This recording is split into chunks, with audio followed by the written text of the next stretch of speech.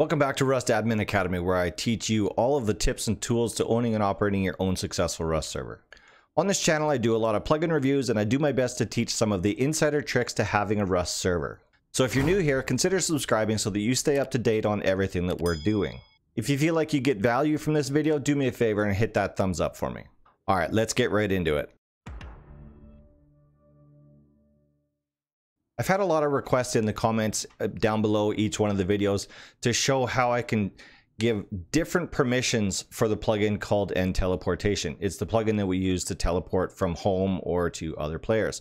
Well, from default, we've got the default settings, plus we've got a VIP section. Well, what if we want more groups than that? Let's say we have more than one level of VIP. Let's say we want to give some of our die-hard fans a different permission group. There's an unknown number of reasons why you would want to have different groups for NTeleport, but I'm going to show you exactly how to do it, and then you can figure out how you're going to make that apply on your server.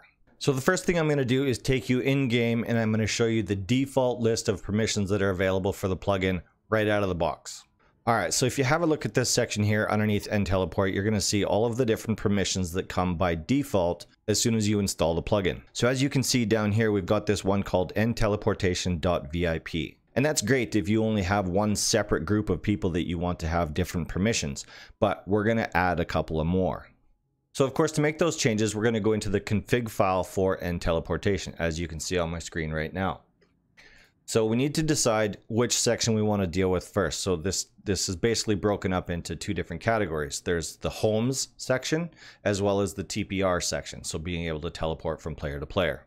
So because it comes first in the default config file, we're going to deal with homes first. If you have a look here, you can see these are the default categories for the home section. So anybody in the group called default, which is everybody that joins the server, is going to have a limit of 2 homes, the cooldown of 0 seconds, which means they don't have to wait from, teleporting from home to home to home. The countdown timer, so once you do /home and then enter the name of the home, you have to wait 15 seconds from the time you hit enter till it's actually going to teleport you home. Anyways, you guys, I'm sure you guys have a fairly good understanding. If you've never seen the video where I actually cover the installation and how to actually set this plugin up, be sure to click the card in the top right hand corner right now. I've already done a video on the actual setup process of this plugin. This is just kind of fine tuning it to a little higher degree than maybe what we would cover in a basic tutorial. So I'm going to go through this real quick. I'm going to make some changes and I'm going to edit it out so that you don't actually have to watch me typing, but I'll show you what I've done after I've done all that. Okay, so I've made all the changes that should exemplify exactly what I'm trying to show you. So now you'll notice default group gets a limit of 2 homes. The donor group, NTeleportation.donor group, gets 5. VIP Basic gets 7, VIP Elite gets 10. So you can kind of see the process that I'm going through here. So let's go down to the daily limit section. So before I started making any of these changes, I had 0 cooldowns for anybody. It doesn't matter who it is, right? From the group default right up to admins. Nobody had a cooldown. So now I've made it so that default players have a cooldown of 60 seconds, which means they can only teleport to their home every 60 seconds. So once they teleport, they have to wait a full 60 seconds before they can teleport home again. So with the donor group, the VIP basic group, and the VIP elite group, so basically anybody that I've increased their group level to has a cooldown of 0 seconds, while everyone else has to wait 60 seconds. The countdown timer that we're looking at right here, so by default, once you hit enter on the command to teleport to your home, it will count down for 15 seconds and then it'll teleport you to wherever it is that you said that you wanted to go. Well, our other groups, the donor group has a 10-second countdown, VIP has a 7-second countdown, VIP Elite has a 2-second countdown. So you can kind of see where I'm going with this. I've also done the same thing for daily limits. So daily limits, the default group can only teleport home 10 times. The donor group can teleport home 100 times, VIP Basic can teleport 150 times, and VIP Elite has a 0 here, which means there's no limitations as to how many times they can teleport home. So let's just save this config file. I'll reload the plugin and then we'll hop back in game and we'll see what our permissions list has done. So now if we go back in and have a look at our permissions list, you can see that the list has changed a little bit. So now we've got the NTeleportation.vip, which was there before. Now we've got VIP Basic, VIP Elite, as well as Donor right here.